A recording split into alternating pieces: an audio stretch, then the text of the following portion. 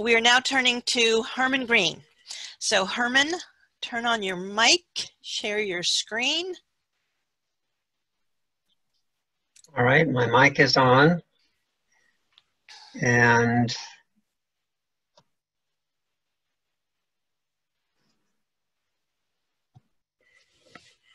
I assume you can see my screen now. Is that correct? Yes. Okay. All right, I'm going to be talking about the noosphere. That is what the dictionary says is the proper pronunciation. I tend to call it the noosphere, but whatever you would like. And I describe it as a sphere of collective mind and creative synthesis, and I really should have a question mark after that because that's part of the topic that we'll deal with.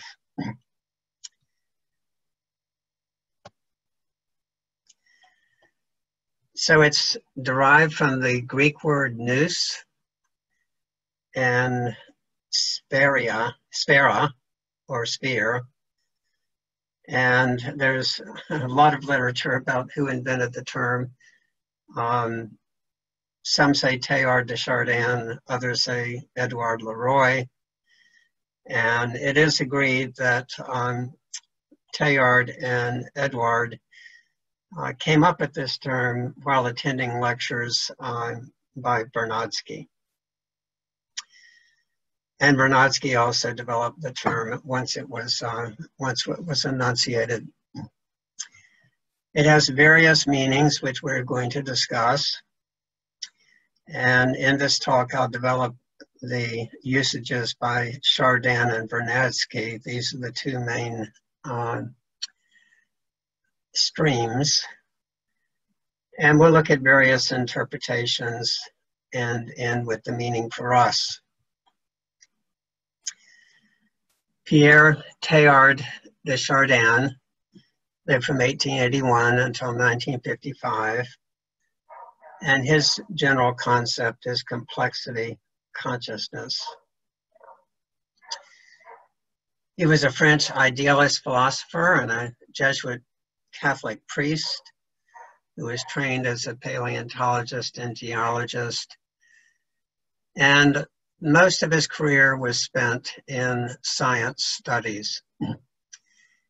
He was intensely interested in both nature and spirit and was influenced by Henri Bergson's book, Creative Evolution, which he said provided fuel for a fire that was already consuming my heart and mind. And he synthesized his philosophical and theological understandings in the light of evolution, about which he said, and it is something I agree with, evolution is the general condition to which all other theories, all hypotheses, all systems must bow, in which they must satisfy henceforward if they are to be thinkable and true. Evolution is a light illuminating all facts, a curve that all lines may follow. While this is a statement that I think everyone on this in this program will agree with, there actually are many different interpretations of evolution and what it means. But the general concept that we've been in a state of successive stages, time developmental stages in the history of the universe is one we can all agree on. Evolution, remember, he was his career began in the 20s, and at this time there was a traditionalist move in the Catholic Church, and his thoughts on evolution were not well received. So well not received that he was banned from publishing any of his work on philosophy and theology, and he was sent to China just to make sure that he was away. And China at that time was away. It's not away now, but it was then. He, while in China, he was one of the people that was involved in the discovery of the Peking man. He observed the evolutionary development of the universe, and just in pictures, we might retrace his journey this way. So now he did not have the knowledge of the universe that we have now, but I'm going to go ahead and use our knowledge. He was looking at the same dynamic without some of the facts that I'll discuss. So the first image is one I picked out to represent the Big Bang. Well, of course, we have no picture of this, but that's what that represents. So how did a sheer burst of energy become this? And the second picture is from the Hubble telescope, and it's one of its images of the deepest parts of space where galaxies, stars were being formed.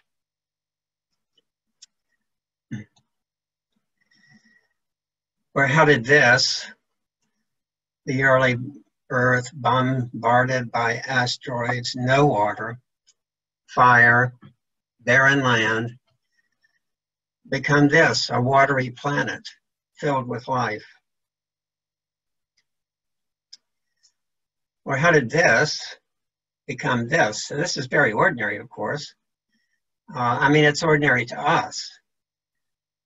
But when you think about it, you plant a seed in the ground in what seems to be inert matter. And out of this little seed, combining with soil, chemicals, water, come these living beings. Or how did this, the mammals that survived the extinction at the end of the Cenozoic period, become this?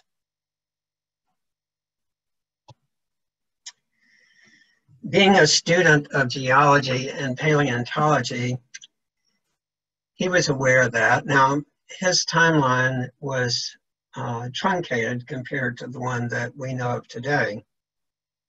But again, it was the same apprehension that there'd been a long period of development prior to the human phenomenon. So when we think about it today, on the left side is the entire nature timeline. And of course, if we were really to show that part of the top, the vertebrates, as Emlyn said, that would be a sliver smaller than a hair. A vast period of time before the development of vertebrates. And if we were to look at the life timeline in the middle, we would also see a long period of $4.5 billion years of development, in which we had multicellular life only around 1 billion years ago, and where we had the life forms that we know in the last 500 million years, and where we have the mammals and humans again at the very end.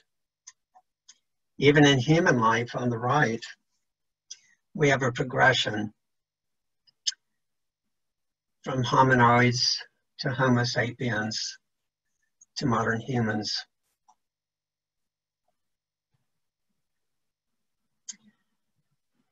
He was criticized as being non-scientific. His best known work is The Phenomenon of the Human. He claimed throughout that book that he was following the evidence.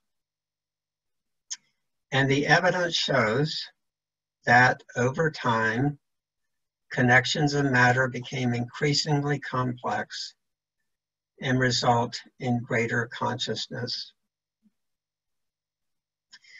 The human was for him a break of a different kind, yet it was still following a pattern of emergence in the evolutionary scale.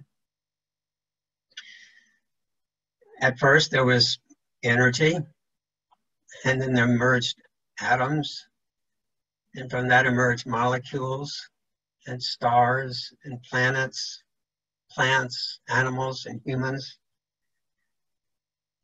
In this sense, early states of matter represent not only what they are, but what they are capable of becoming. This is a very important concept to which I will return. I'm going to repeat it. In this sense, early states of matter represent not only what they are, but what they are capable of becoming.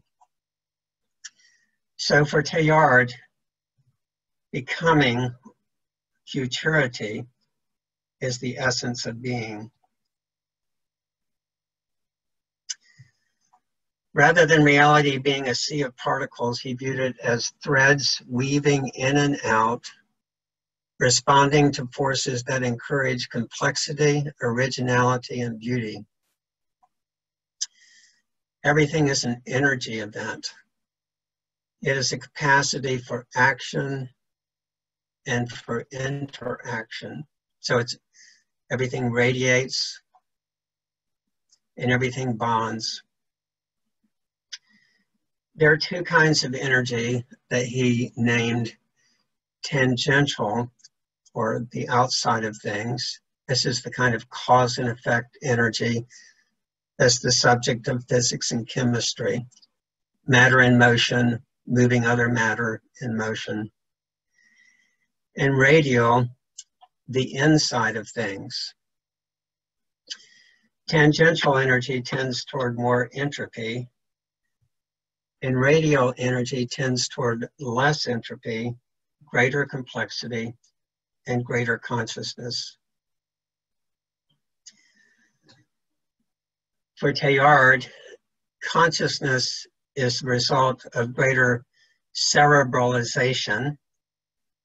And I mean, in the mammals had larger brains, so the brain developed. And then this almost a break, you would say, with the human, or hominization. So the human was a vast increase in consciousness. So the biosphere, actually the geosphere and the biosphere, have given rise to the noosphere. I'll repeat Emmeline's slide. I have a slightly different name. 7 spheres: lithosphere, hydrosphere, cryosphere, atmosphere, biosphere. I've got the anthroposphere, where he had the human sphere, I think it was. But there's another one called the pedosphere, and that's soil, subject to soil formation processes, which is an interface of lithosphere, hydrosphere, and biosphere, or 8. The noosphere. Now, the noosphere, I don't know how you picture it. We'll talk later about how people have imagined it. But it is a band of consciousness that surrounds the earth, envelops the earth, or maybe permeates the earth. Now, some have tried to locate it. A man named Oliver Reiser wrote in the 70s that it was located in the Van Allen belts. Where it's located is your guess is as good as mine. But what is it, according to Chardin? In his view, evolutionary movement has a direction. It is drawn in a direction. Now, for this, he's criticized as being Lamarckian. But you go back to the earlier slide that I had, and you see this development over billions of years of increasing complexity. And at the very end, this increasing consciousness. It's hard to argue that there's not some kind of arrow in that. The whole of the universe has been guided by a psychic process. So for him, energy has a psychic dimension. And in the unfolding of this, the potentiating of this energy, the psychic energy, we've now arrived at the Psychozoic era. We've moved on Earth from geogenesis to biogenesis to noogenesis. Just as the emergence of human consciousness has led to a twofold widening of connection and centering. So let's think about that for a moment. Our consciousness, what we're able to take in as humans, is wider, so far as we know, than any other species or being. And yet, it's all centered in our person and our subjectivity.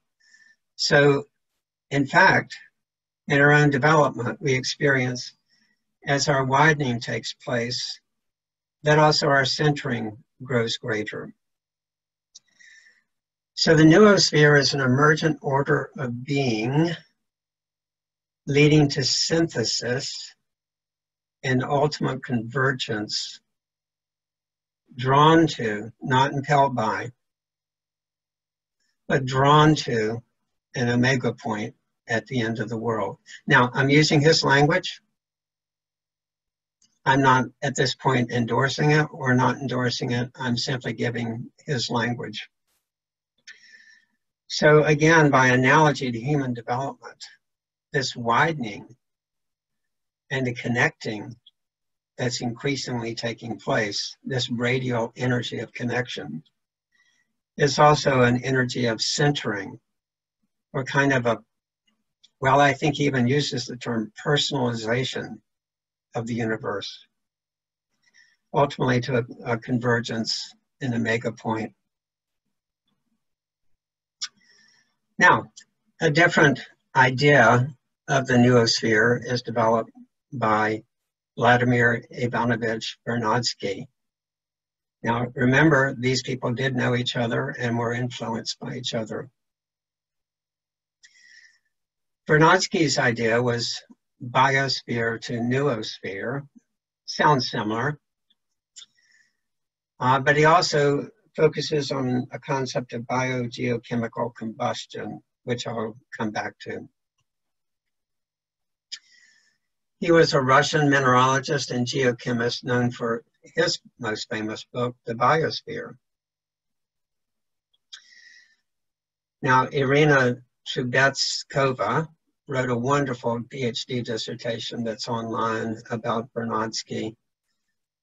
And she really credits him with a huge, well, he did have a huge impact. He moved ecology to something like what people understand it today. He kind of originated biogeochemical analysis or Earth systems science. He was a giant.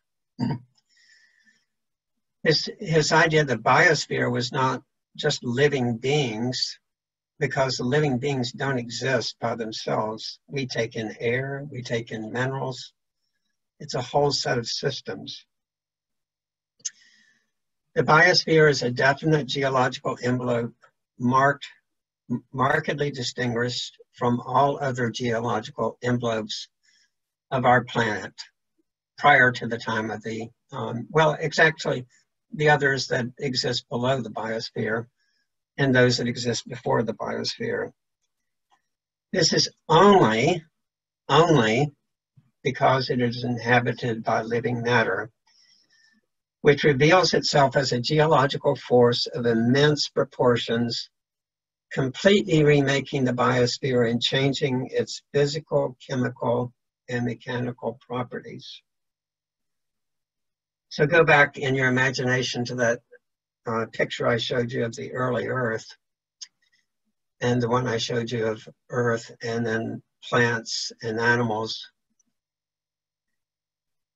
In his definition, the biosphere is the single greatest geological force on the Earth, moving, processing, and recycling several billion tons of mass a year. So the Earth was completely reshaped by life.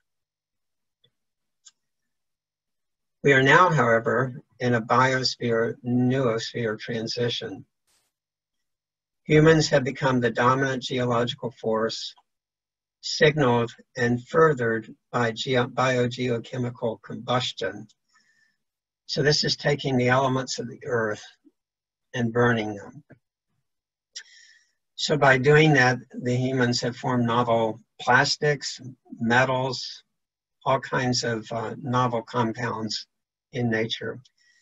And, of course, through fossil fuels, they have created the energy that has allowed the progress of civilization leading to a crisis. He wrote, "In our century, the biosphere has acquired an entirely new meaning. It is being revealed as a planetary phenomenon of cosmic character. In the 20th century, humans, for the first time in the history of Earth, knew and embraced the whole biosphere, completed the geographic map of the planet Earth, and colonized the whole surface. Humankind became a single totality in the life on Earth. The noosphere is the last of many stages in the evolution of the biosphere in geological history. As Earth had other spheres, it now had a sphere really more like an evolutionary dynamic of mind, a sphere of mind. Vernadsky wrote, "The whole of humankind put together represents an insignificant mass of the planet's matter. Its strength is derived not from its matter, but from its brain. If man understood this and does not use his brain, if man understands this and does not use his brain and his work for self-destruction, an immense future is open before him in the geological history of the biosphere."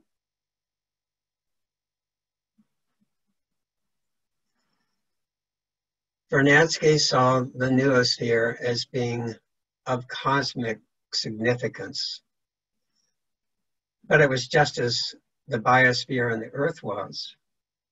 He wrote that, to his knowledge, he didn't qualify it really, he said that the Earth was a singular reality in the entire universe. Now we have astrobiology, which is exploring, as people have in their minds explored this for centuries, of life in the universe outside of Earth. But in any case, we know that within the universe that is known to us, that life on Earth is of cosmic significance. I mean, it is of giant significance to the universe that this happened. And he has sometimes talked about cosmism. You'll read about cosmism in Vernadsky, and you'll see a lot of kind of wild theories of cosmism. But for him, it was a much more simple concept. To understand something scientifically means to place an event in the framework of all known scientific reality. That is, to know something is to place it in the cosmos, in the universe, because it's all connected. It's all time developmental. Vernadsky was both ecocentric and cosmocentric. He also foresaw a cosmic future for humans, that is, for human minds, but he was not a cosmic mystic, as was Chardin. He was a cosmic realist. Oh, I repeated that quote. I'll have to edit that out. So on the bottom bullet. So what was the noosphere for Vernadsky? It's actually, I think, a fairly simple thing. Use your brains, increase your collective intelligence with an understanding of the biosphere and the cosmos. In other words, the noosphere was our collective intelligence. And we're in a neurogenic crisis because we haven't yet developed our consciousness and brains to control the powers that we possess and make it mutually beneficial or enhancing. Now, let's talk about the popular usage of the term noosphere.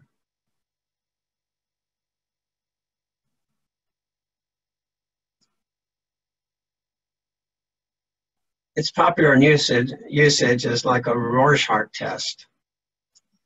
People get all kinds of things out of the concept or term noosphere. For some, it's a global brain operating independently of our own brains.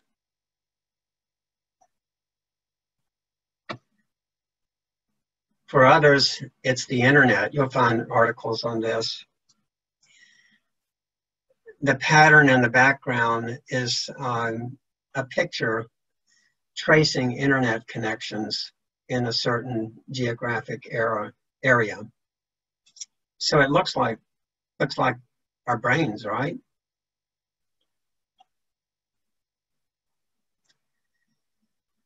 For others, it's the cosmic human, a leap in consciousness ultimately pervading the universe. I'll leave it to your imagination what that means. For others, it is Ray Kurzweil's singularity when computers overtake the abilities of human brains and become post-human beings.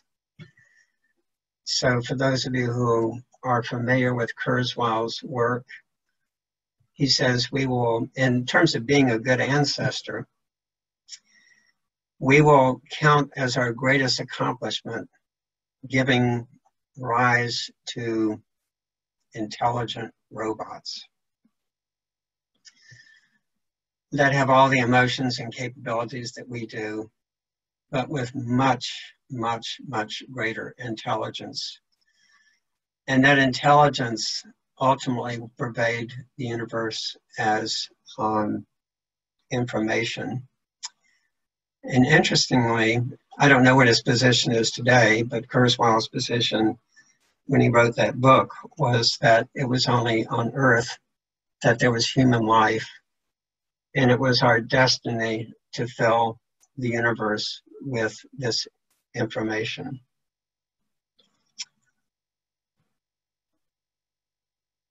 For others, it's simply the Anthropocene.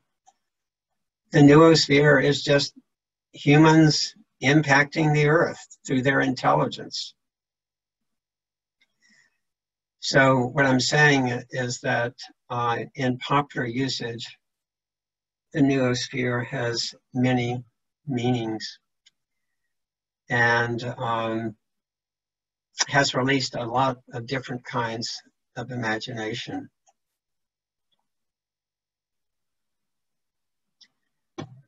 So what are we to make of the noosphere? Is it a convergent, global, cosmic mind that is becoming its own reality? In other words, does it, is there a brain that surrounds, I mean, is there a cloud of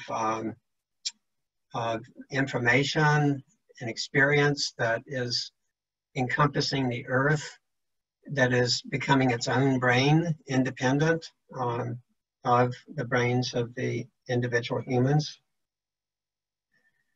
Is it simply the buildup of collective and easily available information?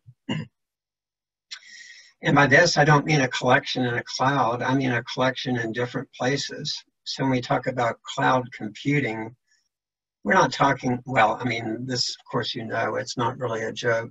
We're not talking about computers in the clouds. We're talking about computers located in different places that store information. So is the noosphere simply the buildup and the availability of information that allows humans to have greater consciousness, awareness, and even, as Emlyn mentioned, empathy as a result of this greater awareness.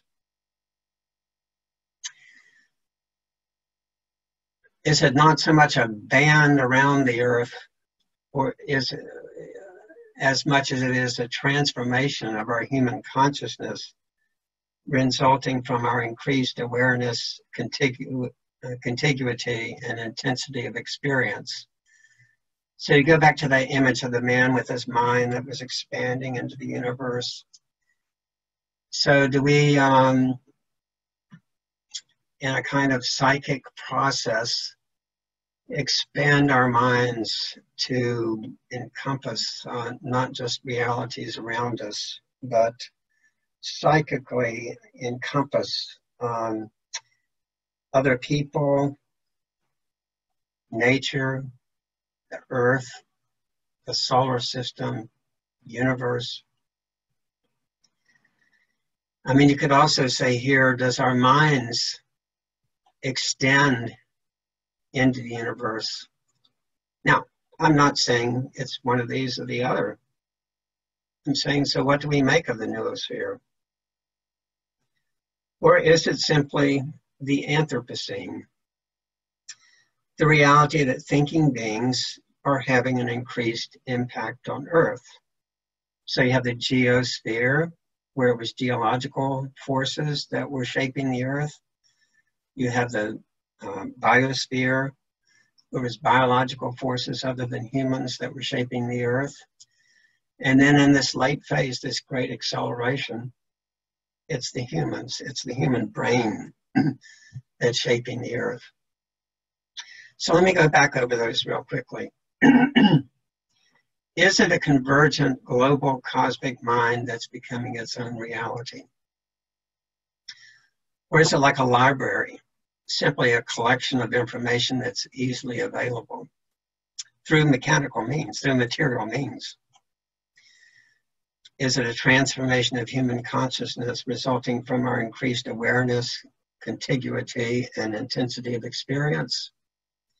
Or is it simply the fact that humans are having a huge impact because of our brains? I know you'd like the answer to this. Reconciling Chardin and Vernadsky. Now, I may not have universal agreement on what I'm about to say, but I'm saying when you look at those three time scales that I gave you of nature, of life, and of humans, it's hard to argue that there wasn't some kind of movement in that, in a direction towards greater complexity and greater consciousness. And yet, scientific materialism argues exactly against that. We live in an accidental universe.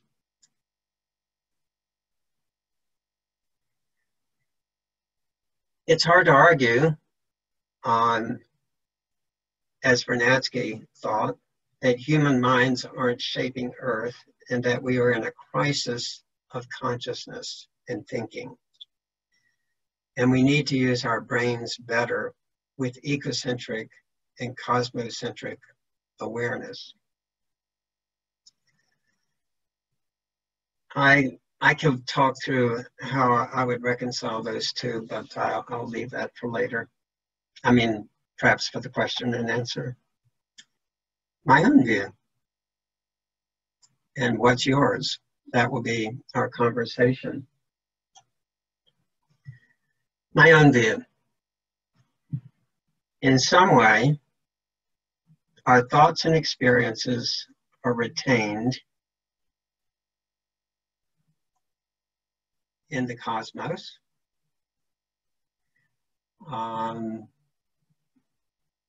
Greater in the Earth sphere,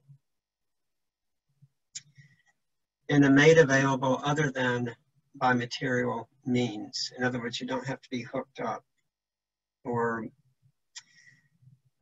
have a wave as it's physically understood. But maybe psi is a wave, I don't know. But maybe it's not psi.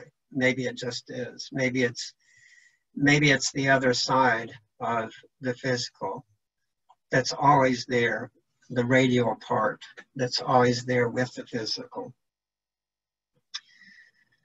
Now for Chardin, he can rightly, in my view, be accused of anthropocentrism. He really saw the human as unique, and the consciousness, the noosphere, was human consciousness. Perhaps that would have changed as he learned with us of the sentience of animals, although this has been known by indigenous people forever. So I think the noosphere actually involves not only our own experiences and thoughts. Now, let's talk about thoughts and experiences for a moment. If you've ever raised a child, you can teach them your thoughts, but you can't teach them your experience. Try as you might. You tell them stories, but you can't teach them their experience. So what I'm saying is the experiences, as well as, these are not just ideas in the noosphere, in my view. It's also the experiences of value, meaning, richness, beauty.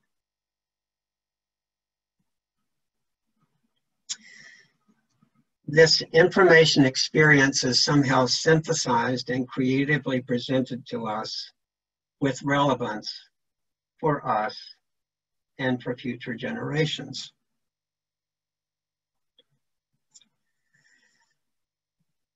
The potential of the present is realized in the future. So, if we took a picture of the universe when it was just atoms and chaos, and that's what we described, and that's what the universe was, that wouldn't be an accurate description, because those atoms were bound to be bonded. And I don't exactly mean predestined, but they had that potential for bonding at the very beginning. And we couldn't understand the atom for what it is without the molecule, because the atom as an individual atom isn't fully expressed until it's bonded. And the living cell, the atom, the molecule wouldn't be understood without understanding the living cell. I mean, the capacity for what appears to be inert matter to become a self-sustaining system in a cell. And if we just stopped with the unicellular animals a billion years ago, we wouldn't have understood the potential of the cell. So the potential of the present is realized in the future. And in my view, the noosphere does not operate autonomously. It's not some global brain out there detached from our ongoing experience. We are generating the noosphere, and the noosphere is being given back to us as a kind of greater experience. Now, how this takes place and to what degree and so forth, I'll be glad to give you my speculations, but it's just to say that there is some kind of coming back. So when we talk about being a good ancestor, you know, what we generate in this understanding will stay around forever. Our thoughts, our experiences. Now, for those of you who are frustrated writers who've written your books and only 500 people have read them, you can feel redeemed by the noosphere. I certainly feel redeemed by the noosphere because that's about how many read my things at best. But I like to think, I do think, that even where my thoughts are not read, they have meaning, that they add to the universe. So we're generators of this. Now, just briefly, we have these stories like the 100th monkey, where thoughts or patterns are developed and then they appear in entire species. Of course, these are contested heavily. But we also have things that seem to happen more or less simultaneously. One person invents the telephone in one part of the world, and another person invents it in another. Or language arises in one part of the world, and language arises in another. So there is this kind of simultaneity of consciousness. So the noosphere does not operate autonomously, but rather in conjunction with, without the existing beings experiencing this, the noosphere wouldn't be having much of a life, in my view. It's not independent. Herman, are you there? Out there, yes. Hate to bother you, but it's actually 9:20 or 10:20. Okay, I'm sorry. You know, I was running on the basis of 10:30, and I can easily end this right now. I was hoping to preserve 10 minutes for questioning. I simply had my time calculation wrong, and I was actually dragging it out, so I'd have 10 minutes left for questioning. But let me simply end with this. What does this have to do with big history and hope? Big history is necessary for the expansion of our consciousness and ability to act relevantly. The universe has an inside story as well as an outside material story that cannot be separated and are one. Meaning, value, and life are part of the universe story. Paradoxically, the existence of the noosphere will not save us. It is not autonomous, and yet in it lies our hope.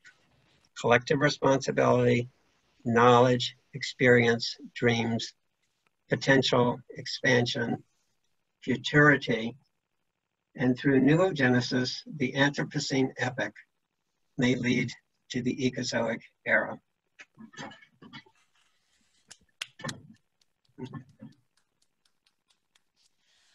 Thank you, Herman. And there's been a lot of lovely chatter on the chat. I recommend people open that and read about it. And, you know, people were absolutely underscoring and jumping to your finale there. So there's this is just, you know, you are a synergizer of big history.